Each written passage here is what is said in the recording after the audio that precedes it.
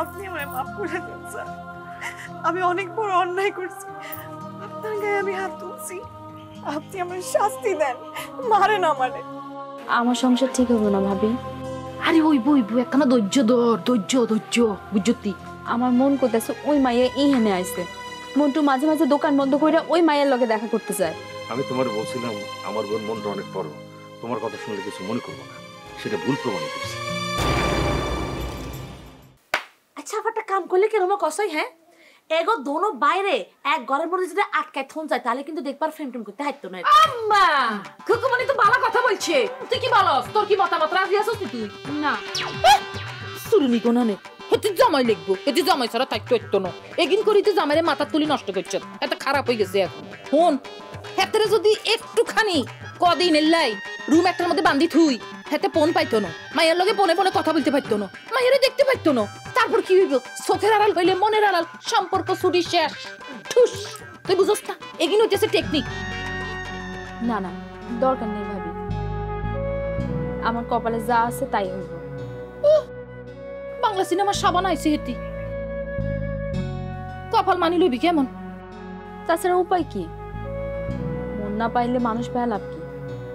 এটা অবশ্য ঠিক কথা বলছ, তবে এই যে শতানের শতান খারাপ বাজিগর তোর নিয়া বাইয়ের কথা বলতেছি, তাকে কিন্তু আমি ছাড়বো না, তারে আমি সাইজ করি ছাড়ো, বুঝছ?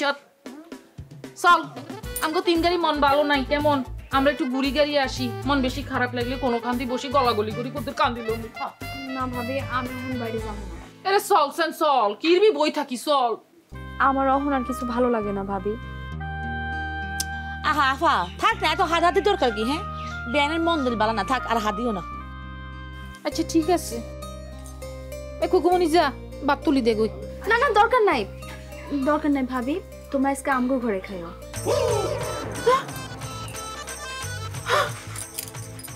কি বলতেছস তুই? তুই বুঝি আমার খাবাবি? হ্যাঁ এতে খাবাইবো? হ্যাঁ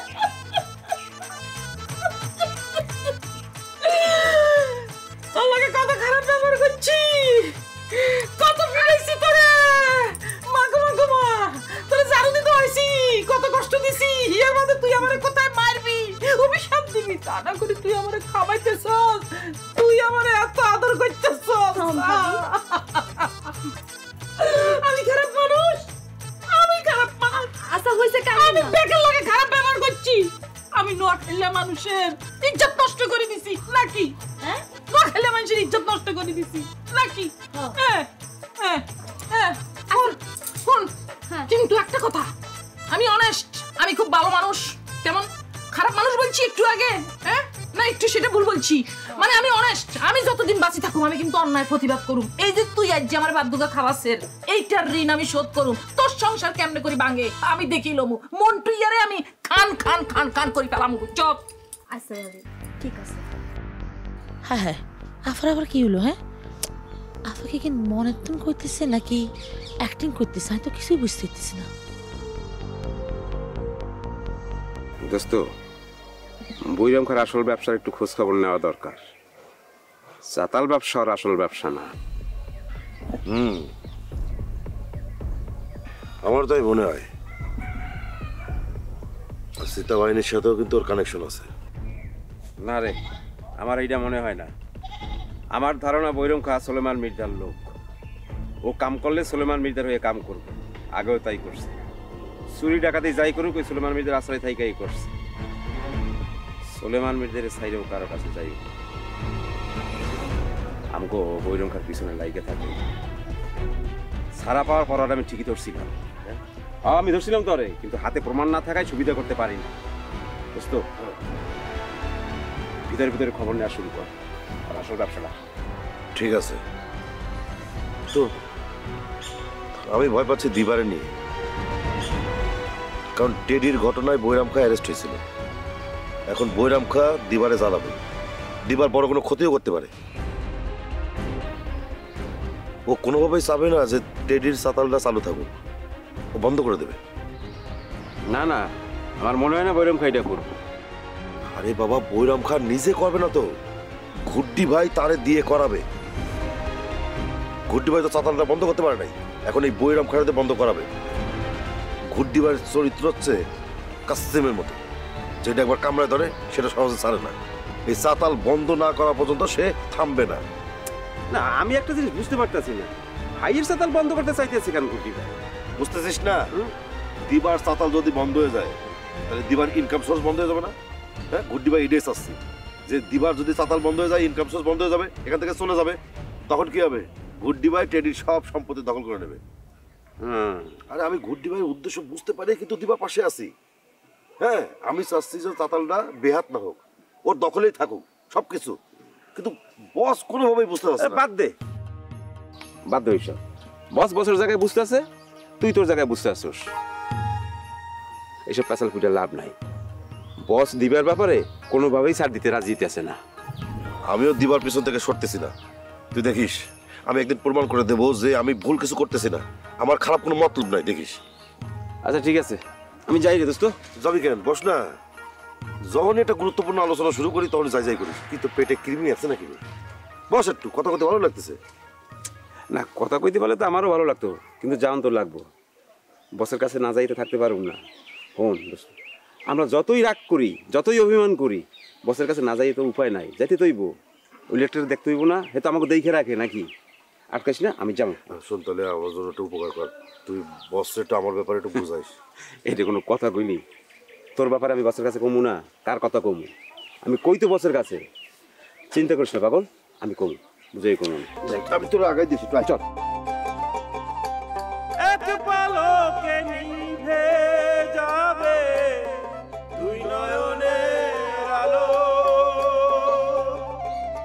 রং বেরঙের এই দুনিয়া হবে আধার কালো।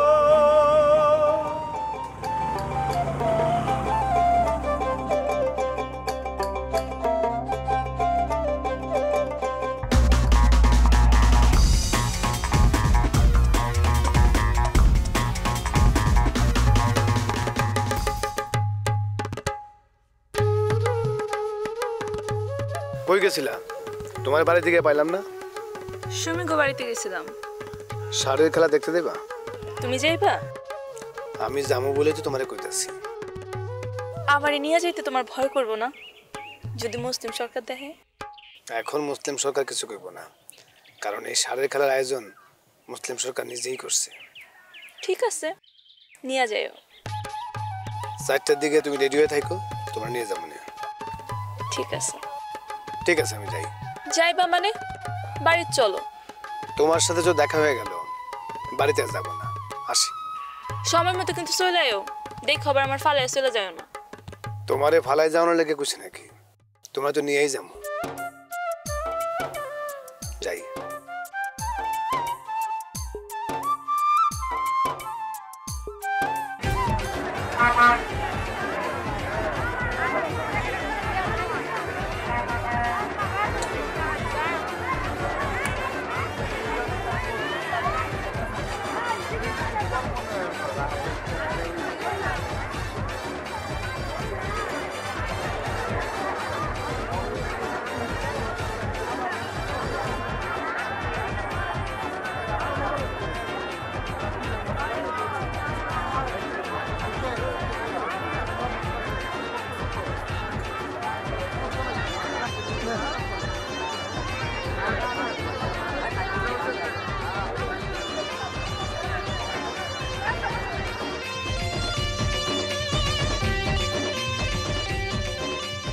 ওই রুহি,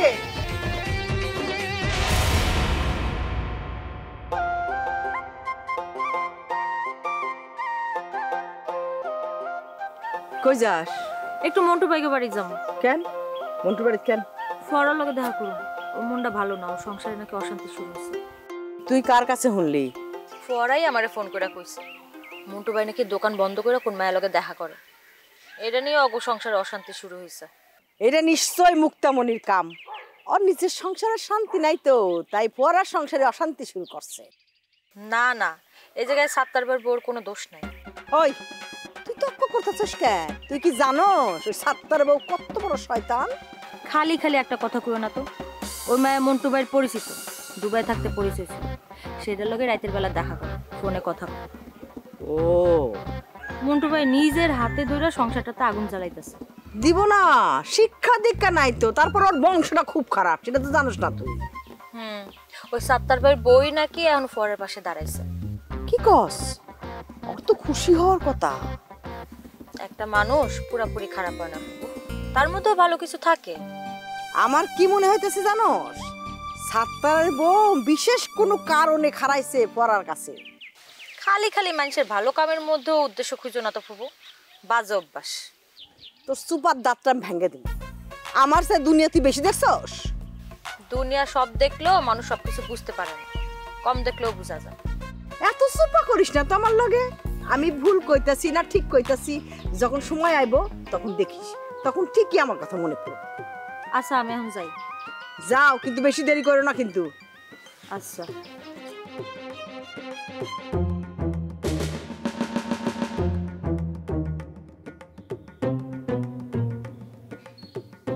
দলের মধ্যে সব কি করতেছে?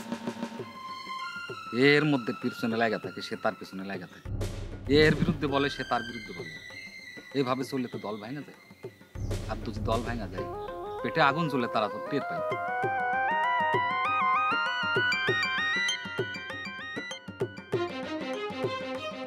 এই মানুষ, তোর দিদিমণির কি হয়েছে রে? কই দিদির আবার কি খবর? কিছুই হয় নাই। না, এ নাকি তার স্বামীরে মিথ্যে দিতেছে না। দিদি তো তারে পছন্দ করে না, কিন্তু ঠিকই তো উৎপাত করতেছে, বারবার ক্যাম্পে আসতেছে। এরপর আইলে আপনারা তারা আটকায় রাখবেন, তারপর উগন্ডা দ্বারে খবর দিবেন। তাই আবার হয় নাকি? এ তো আর বাইরের লোক না, আমাকে দীপালির স্বামী।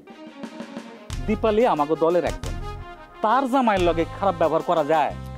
কেন যাইব না? খারাপ মানুষের লগে খারাপ ব্যবহারই করবে। আরে দূর, তাই আবার হয় নাকি? দীপালিরে বুঝাতে তার স্বামীরে সে মায়না নেই।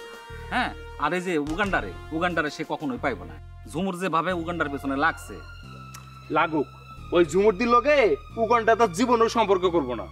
এই কিসের ভিত্তিতে কথা কইতেছিস? হ্যাঁ, ঝুমুর ক্যাম্প থেকে বাড়াইয়া দেয়া উগান্ডা তার বাড়িতে আসছিল, ফিরছে রাইতে।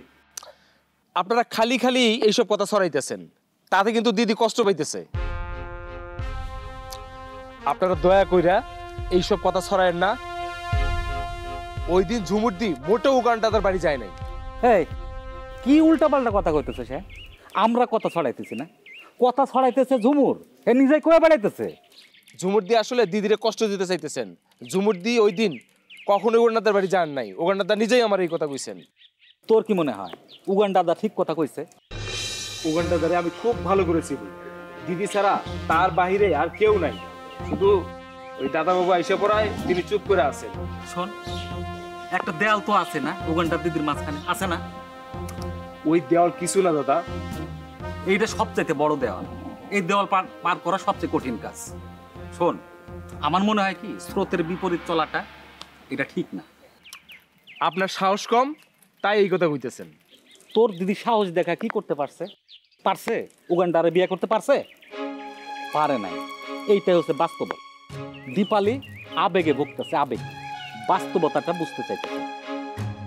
শোন, ওর সারা জীবন আশা করা লাগবে, ওর আশা কোনোদিনও পূরণ হইব না। মেয়েটার এত বোঝাই, সে তার মতো চলে, কারোর বুঝ কোনো কামে নাই। একটা ভাবি দল নিয়ে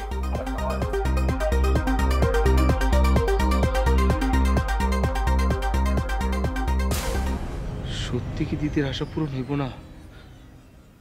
হে ভগবান, তুমি দিদির আশা পূরণ করো।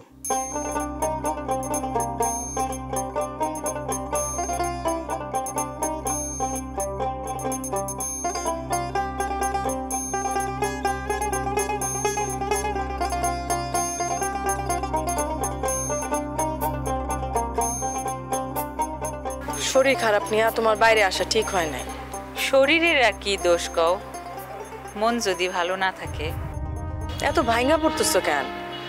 আমি তো উগান্ডা ভাইয়ের লগে সব সময় উঠা বসা করি। আমি জানি উগান্ডা ভাই তোমার ছাড়া আর কাউরে ভালোবাসে না। তার হৃদয়ের মধ্যে খালি তুমিই আছো, তাই ভরসা রাখো। তোমার প্রতি তার অভিমানটা অনেক গভীর বললেই হয়তো অভিমানটা ভাঙতে একটু সময় লাগতেছে। এই যা দেখবা, জীবনের কোনো এক ঘটনায় মান অভিমান সব ভাঙ্গা শেষ হয়ে যাব। এই যে আমার আর টেডির মেলা দিন মানব বিমান লাগাই আছিল। তোমরা তো বিবাহিত আছিলা, আমাকে তো আর বিবাহ হয়নি। তার মধ্যে মাঝখানে কত বড় একটা দেয়াল, এই দেয়াল পাহারা দিতেছে অমর, আমার স্বামী। এই অমর আমার ভালোবাসাটারে শেষ করে দিতেছে। কিছু শেষ হয় না, তুমি দেখো সব ঠিক হয়ে যাবে।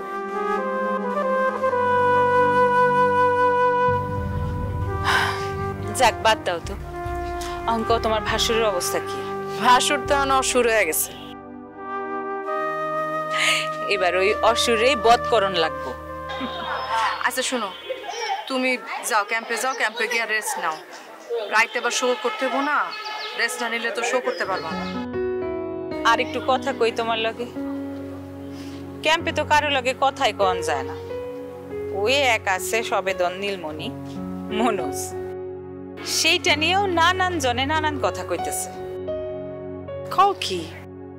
হ, ওই হারামজাদা রাজা সবার কাছে কথা কয়ে বেড়াইতেছে ওই রূপবানের যাত্রায় নাকি আমি আর মনোজ রহিম রূপবানের পাঠ করব।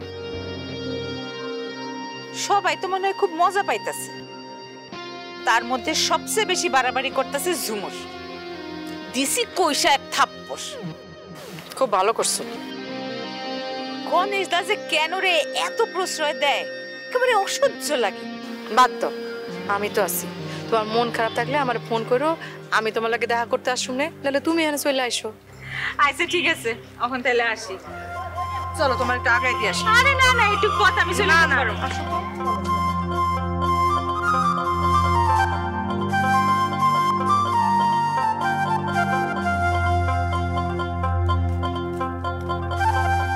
আচ্ছা আফা, তোমার গড় রাখেন কি কসই? হ্যাঁ, তুমি বুচ্চার লগে এত ফিরিতির ব্যবহার করতেছো কিলে? হ্যাঁ, যে এই বুচ্চার কারণে আমি মন্টু বেরে বিয়ে করতাম পারো না, সেই বুচ্চার লগে এত ভালো ব্যবহার কি আছে? অ্যাক্টিং যাত্রা দেখি তো মেলা অ্যাক্টিং শিখছি, নানান জাতের অ্যাক্টিং শিখছি। সেখান তো দুই একখান অ্যাক্টিং অ্যাপ্লাই করতেছি। খালি এমন অ্যাক্টিং দিছি যে কেউ বুঝতে পারতেছে না যে আমি অ্যাক্টিং করতেছি। তো অ্যাক্টিং করার কি দরকার আছে এত? হ্যাঁ, দূরে অসিব্য কুনানি রে, বড় বোনের হইতে জ্ঞান দিতেছে। দরকার আছে বলে তো অ্যাক্টিং করছি। কে দরকার? মন্টুয়ার কাছ থেকে ঠিয়ালো, ওই যে সব ঠিয়া জমাইছিলাম, ব্যাগ আস্তে আস্তে শেষ হয়ে যায়। অন্ত আমি পুটুস হয়ে যাই।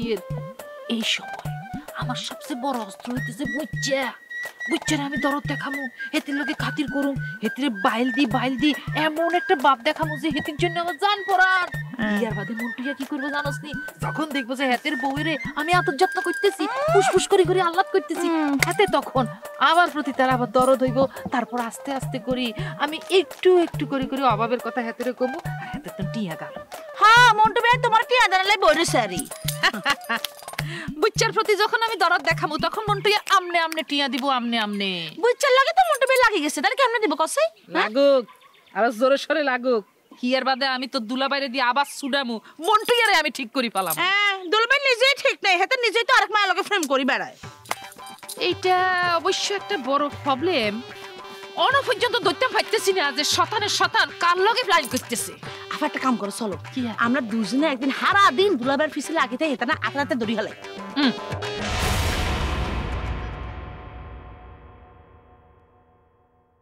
আপনাকে পুরুষ মানুষের আসলে চরিত্রটাই খারাপ।